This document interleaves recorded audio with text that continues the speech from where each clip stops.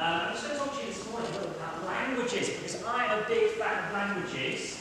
I know lots of you are as well. But some of you might occasionally question, well, why do I learn different languages? Why are they so important? What's the point? So I want to shed some light on that piece today, and hopefully give you a few facts for you to take away and absorb today. So as you can see on the screen, there's already lots of different ways of saying, I'm sorry, I don't understand what you're saying in different languages. Now when you look at that, some of them you might know what they mean, you might know what some of these mean. Others of you might be able to read, you might be able to piece together how it sounds from looking at letters. However, some of those things you probably won't be able to pronounce at all. So for example, when I look at Korean and Japanese, I don't know any Korean or Japanese, I look at those, I don't even know how to start pronouncing those. Okay, whereas if I look at the Dutch, I might go, sorry, I kind of would know how to pronounce it, I don't know what it necessarily means. So already from this group, hopefully you can see there's quite different degrees of understanding of language. And perhaps it might be the last one that you actually fully understand when you read it. So today we're going to talk about a few different things. Here are a few questions that I'm hoping we can answer. Where did language actually come from? You might have thought of this. When humans first evolved and started communicating, why did it evolve into all these different languages? Why are they important, as I've already mentioned, is going to be a big question. And lots of other language facts for you to take away to see how many you can remember as we go through. So my first question for you. Anyone want to have a go at answering this question? How many languages are there in the world? You don't want to have a guess? You might know. You don't have a guess. How many languages are there in the world? Let's have some guesses. Yes. 100. Okay. What do we think? Any other guesses? 500 maybe, so we're going up, so it could be 100, it could be 500, what do we think over here? 530, okay, we're still going up slightly, yes? 500. Okay, we're quite fixed in the 500s, do we stick to the 500s? Do you think it's more, do you think it's less, what do we think, yeah? 2,000, we're going up, 2,000, it's like bidding, isn't it? Any more? Yeah? 24. 24 languages, you're going down. Okay, good. Okay, you're going a different way. 24 languages in the world. So somewhere between 24 and 2,000, I think we're on. Yes? 210. 210, quite specific. 120, all right, just hands down, hands down. It is in fact more than the highest answer we had. There are 7,117 languages. I'd like to say, we think. Okay, we don't even necessarily know exactly. We think there are 7,170 languages, and that was as of 2020, so already this is slightly out of date. That was the last time there was a big survey. Okay, so that already might raise some questions of how many languages? How do we not know the answer as well? And you might be interested to know that 86% of those 7,170 languages are actually Asian and European languages. Okay, so most of the languages in the world are spoken in Asia and Europe, but there are still more out there. There's still 14% that are spoken outside those countries, or outside originating from those countries. So, for example, Australia is not in Asia or Europe, but Australia's own language is English, so it still originates from Europe. Okay, so the question might be then, what are the top 5 world languages? Okay, so firstly, by the total number of speakers.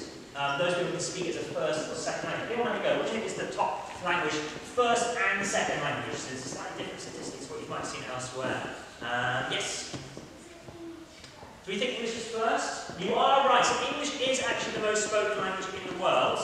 It's not necessarily the first language, but there are lots of people in the world who can speak as either a first or second language. So 1.132 billion people now. I suppose the next question is, how many billion people are there in the world? How many billion do we know, approximately? Again, I don't want an exact number. Yeah? About 8 billion, yes, getting close to 8 billion now, sort of 7.5, I think. So actually, it's only about sort of 1 in 7 or 8 people who can speak English in the world. So already you're isolating in a group of 7 or 8, 6 or 7 people in any conversation if you're only speaking English. That's crazy. That's crazy. So no one's going to count about it's only 1.1 billion. Number 2 is Mandarin. Mandarin Chinese, one of the Chinese languages. I think you've had your taste lesson in Mandarin. Have you had that? Yes, excellent. So you've already got a flavour of Mandarin. It's one of the languages you can do in year 7, if you choose to, so that's an option. Again, that's 1.117 billion. So again, it's still a lot of people, but still only a portion of the world. The next is Hindi. It's about half. It's one of the Indian, well, language that originates from India, Hindi. Number 4 is Spanish. You all speak Spanish. That's very useful. 534 million. Even though that's a bit of a lower number, it's actually one of the most widespread languages, as you'll know. Spoken in Spain originally. It's travelled to South America, to the Americas as well, and even to Africa. And 5th is French. Again, have you had your French taste, Ahsan? Yes, good. So also French is one of the languages you study in year 7. So Mandarin, Spanish, and French. You can see why we study those. Okay, now here's quite a sad statistic. There are at least 46 languages in the world, so of those 7,117, there's 46 at least, and there's only one speaker remaining. Okay, so languages do sadly die out over time, and these ones eventually will probably die out because there's only one person left who can speak this older language. So languages do change over time, they do die out and the ones evolve. It's very much a bit like biology. You learn about biology, evolution, you learn about animals that go extinct, new animals that rise up. It's very similar to languages. So, you might be thinking, well hang on, if I look at that, I speak English, so why should I care? I'm very lucky, I already speak English, the most dominant language in the world, so why should I care about learning other languages? Well, as we've already said, by native speakers, English is actually only the 3rd most spoken language in the world. There are more people that speak Spanish or Mandarin as their first language, so it's not actually quite the league table we've got here. There are more people that speak Mandarin and Spanish as their main language than English. Okay? We already discussed that if you only know English, you can only speak to 1 in 7 people in the world. That's another reason. But also the subtlety of language. You will know from your English lessons, studying poetry and reading stories. If you know the finer details of a language, you can really enjoy it much more from an artistic point of view. Okay, so the subtlety of language. If you learn Spanish fluently, you can read Spanish literature, understand all of their wonderful works of art as well. Okay, so we'll explore a few other things about languages. Here's another language fact for you. Or in fact, 2 language facts. Now, do any of you have this problem when you're writing? These 3 words. Does this ever come up? No, lots of shake eyes. No, we don't have this problem. We don't have the problem mixing these up. I bet on occasionally, if you're writing very fast or typing or texting or something, you might sometimes slip between those 3 words. Also, you can things like autocorrect that doesn't always quite work. I certainly don't know if I put those words incorrectly. Do you know this at all? When these words, you've got 3 words or 2 words that sound the same but spelled differently and have different meanings? You don't know? You thought you knew? You sure? Does anyone know? Yeah, absolutely. Good. So you said one of us going to go in a minute. It's a homophone. It's the type of these. These are types of homonyms. You're right as well. I'll talk specifically about that in a moment. So these are homonyms. Okay, I'll talk about what that means in a second. And specifically, as you said, these are homophones. So these are words which sound the same but have different meaning. And they might also have a different spelling. So homophones, I think you might have heard those words before. Now this word in itself is interesting. Homophones, where does that come from? Well, it comes from Greek. It comes from Greek. We're listening in there? We're listening in there? Listen to all these facts. It comes from Greek. Homo means the same, and phone means voice. Okay, so what do you think a telephone means in English? So homophone means the same voice. What do you think a telephone means? Phone voice. Any guesses? Yeah. Say again? What does it originate from? So telephone is a relatively new word in the history of languages. They didn't exist hundreds of years ago. So what do you think tele and phone actually mean in that context? Yeah, really, really close. Good. So tele is anything to do with far away, and phone is to do with voice. So telephone is something that transports your voice far away. Can you think of any other words that begin with tele in English that might have a similar concept yet? Television. So that is watching something. That's vision of something that's far away or transported far away. Very good. So already you're able to analyse some of these words and see their origins. And there are other types of words as well. Homographs. Have you heard these? Homographs. So different types of homographs. Now these are words that are written or spelled the same, but they have different meanings. Here are some examples. permit. You might have to get a parking permit if you park somewhere. Or you might permit someone to do something. You heard that one? Like allow them to do something. Now that's spelled the same way. Actually, two different meanings. A permit and permit. You might have a present. You might have a present. You might give someone a present. They have a present. Or you might present something to someone. Spelled the same way. So those are homographs. And it comes from homo again, and grapho means to write. Again, do you think any of the English words that grapho to do with writing? Yeah. Yeah, good. Graphic or graphics. What are graphics?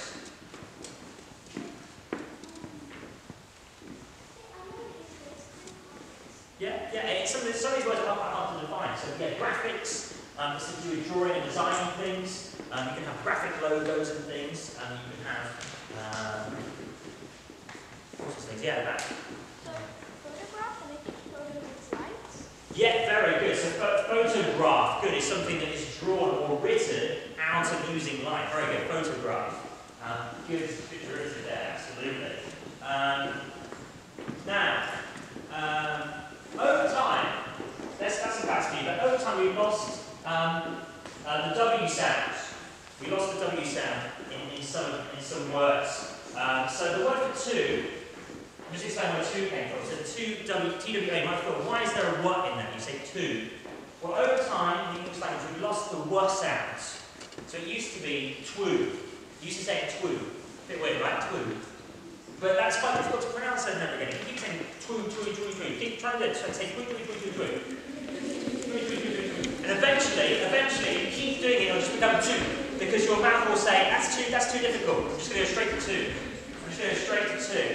So the twa bit, to do with the number two, does exist in a few words still. So have a look at these words. Twin is to do with only having two times. Between, if you are between something, you are between two things. Tweezers. What are tweezers? They've got like two little picky up things, haven't they? Tweezers. 20. Okay, it's 2 sets of 10. Twix. I like the Twix. You like Twixes? I prefer 12s actually. So Twixes and 12s. They come in packs of 2, don't they? That's the whole point. They come in packs of 2. TWO. But they have kept the W sound, whereas the number 2, unfortunately, over time, has lost the W. And has therefore become very similar to these two words. So there you go, that's a fact, that's a little fact for you. But let's revisit where languages actually come from. So you pose this question at the start, where they actually come from. So, there are 3 theories. We don't know the answer, by the way. There are 3 theories. Here are the names of the theories. They've got quite funny names. Bow Wow, Ding Dong, and maybe the funniest of all of them, Poo Poo. These are genuinely the scientific names of the theories of how languages evolve. So one of them is to do with when animals are when you see animals out in the wild, they make sounds, don't they? They communicate with each other, they make sounds. And those different sounds are geared towards what they want to do. So that's the first idea. The Bow Wow idea is that we're all purely just animals making sounds, and over time we've registered that sound equals that. Okay, there's a ding-dong theory. Now, the ding-dong theory is the theory that actually, when we're born, we're already hardwired with all of the sounds in our brain. And actually, subconsciously, we already know what different sounds are going to mean for different things. And we have to unlock them as we get older. So that's one theory. And then there's the poo-poo theory, which is a combination of the two. It's about unlocking certain patterns in our brains, but also responding to them in different places in the world. Hence, we have different languages. If you grow up in a different part of the world, you'll have learned different words mean different things. Okay? Now, we could talk about that for the rest of the session. We don't really have time. Those are 3 theories, and scholars, people at universities, they still debate this. They still debate how we can speak our languages. What do you think of this statement? Only humans can speak. What do you think? Hands up, anyone want to share their thoughts? So not just a yes or no, but why you think what you think. Only humans can speak. Yes?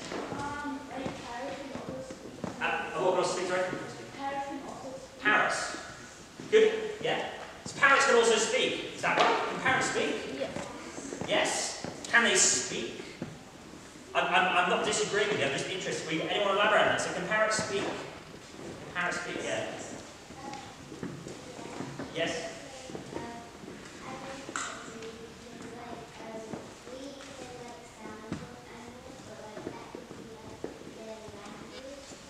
Okay, good. So we could say, actually, in some ways, we've taken some sounds from animals that could be their language. So animals speak. Does anyone agree with this? Only humans can speak. No, okay, yeah. No, there's some animals can will speak like parrots and they could sometimes memorize what. Yeah, very good. So you're right. We're on the same thinking. So birds, perhaps. We know birds do bird songs. You can hear it in the morning. You hear it this morning, in fact. You know, birds chirping, making noises. Is that speak? Are they communicating with each other, or does it serve a different purpose? Again, we don't find the answer. Parrots. Now, parrots, we know, can repeat phrases. They can replicate the sounds that a human makes. Does that count as speech? If you copy someone else, you haven't thought about yourself, does that count as speech? Maybe it does, maybe it doesn't. Here's a particular scholar that said this. He says, and this is just one theory, by the way, it seems 3 things are needed for a creature to speak like a human. Okay, they need a human's brain, a human's vocal cords, and a human's intelligence. Okay, that's just one scholar's view, but this is an argument that actually only humans can speak. Because you need the brain processing power, you need the actual power of the vocal cords, and you need the level of intelligence. Okay, but I like to think of the idea that parrots and birds might speak as well. And what's going on here? I'll show you another picture. Grammar, we all like grammar, don't we? Grammar's really fun in the language. Oh, it's so shaking there. But recent studies argue that birds use grammar and syntax. Birds actually have grammar, this is what scientists have found. There's another animal as well that definitely have their own vocabulary. Dolphins. It has been found that dolphins are actually using different words when they are speaking to one another. It's quite a limited vocabulary. They do have different words, but they use to mean different things. We know dolphins are very intelligent, but actually they use grammar. Okay? They use endings. They use different ways of forming their sentences. If dolphins can do it, then you should definitely as well. Okay, so I'm just going to ask a couple of more questions, because I know you need to go back to your lessons. But the question still might arise. Why don't we all just speak the same language?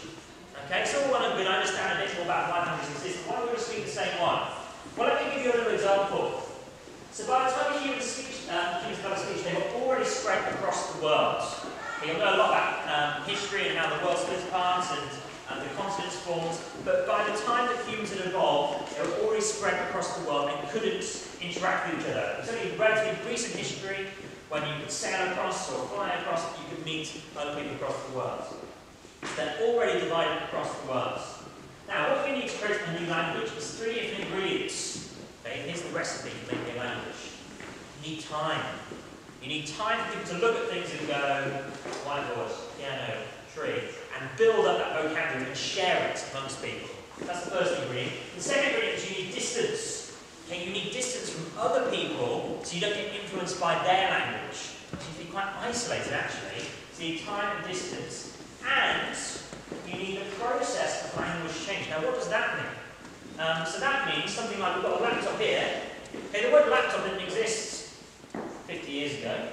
No need for it, it doesn't exist. It's not an item that exists. So over time, words were developed. They developed this word laptop, probably because it can sit on your lap. You can open its top up. That's probably why it's called a laptop. But you need to be in a system where words can change, okay, for a language to develop.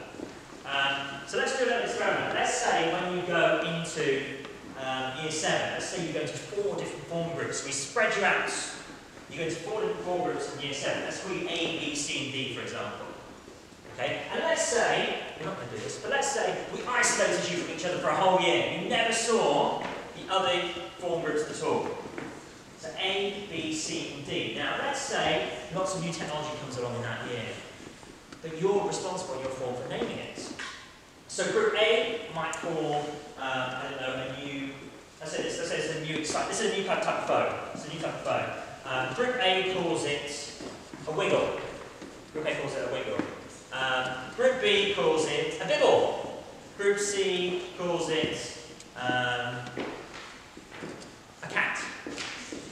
Group D calls it dog. Okay? Now you've all given it different names and you haven't seen each other, and you've started using for a whole year that word. Right, let's now pretend that the year after you get mixed up. Okay? And some of you in group A go to group D, some of you in group B go to group A, you all change. So now you've got someone who potentially has the word cat and the word bibble to mean this item. How are you going to decide what it's called? Well, you might merge your words together, or you might wipe out the one that's less popular. Okay, but then, the other group, where they've got dog and, I can't remember my first word was, wiggle, yeah, dog and wiggle, they've got to decide what the word is between them. Now, let's say into year 9, you move again.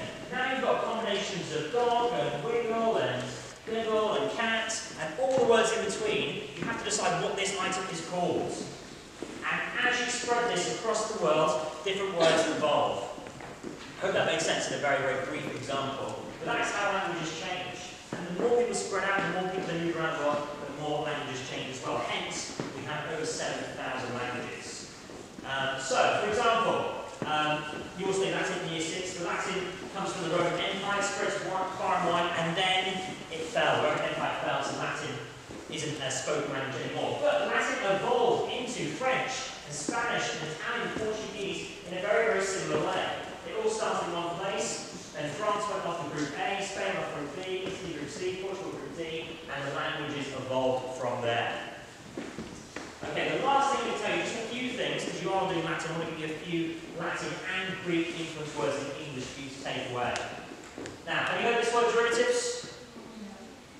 No, yes, I heard some yes and some no. So derivatives is a good word for you to take away if you didn't already know it, are words which come directly from another language. So something can derive from Latin. Okay, so just like we talked about the word homophone derives from Greek. Okay, so we're going to talk about television, comes from Greek and Latin. Okay, it's two words. Telos means far away, and wisi means see. So this actually, television is an English word that we came up with, but we made it up half from Greek and half from Latin. And the same thing happened with telephone. Okay, you already knew that one though, so let's have a few more examples. So Latin has many different words for stars. Okay, it's got two words. It's got aster and it's got sidus. Now aster is also a Greek word. So Latin has two different words for stars. Now let's have a look how this word for star has spread into the English language. This is the last set of facts I'm going to give you before we go. The first one is disaster. Disaster. You might not think the word disaster has anything to do with the stars, but it does. Disaster literally means an ill-starred event, like a badly starred event. So this means a negative thing. Disaster. So the aster bit of disaster means a star.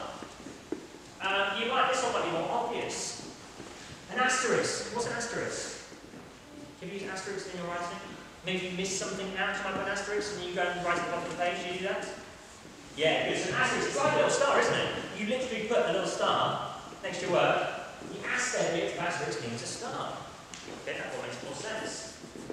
Right, this one. Astronauts. Well, that makes sense. Astronauts go into space. And the word nauta, the naught bit, means a sailor. I always think that's quite a lovely word. So an astronaut literally means a star sailor. They're sailing amongst the stars. Isn't that nice? Okay, just a couple more. Consider this word. Consider. Okay, we're now looking at this sidus bit, which means a star. If you consider something, what you're actually doing, and again, it's quite nice, if you're considering something, you're looking up to the stars and you're thinking. That's what you're doing when you consider. So the sidder bit, consider, means to observe the stars. And then the last one is slightly different. Desire. If you desire something, you wish upon a star. Now you might say, hang on, Mr. Ahsan, you're cheating there a bit, because that doesn't have the sidus bit in it. It has S-I-R-E. Well, you are spot on, but actually what languages also do, a bit like how we lost the w from two, this originally came from desidre. Okay, so desidre, the d eventually disappears, and you get desire. So the D has disappeared over time. We do find there's lots of words, with some letters, they just disappear, we don't need them. Particularly in English, we don't like too many consonants next to each other, so they disappear. So there you go. That is a few facts for you. That gives you a bit of a flavour of why languages are so important. And as you move into year 7, you study, in addition to your Spanish, French, or Mandarin, and Caribbean Latin. Again, hopefully you can appreciate how it all serves a great purpose for English and for learning languages more generally.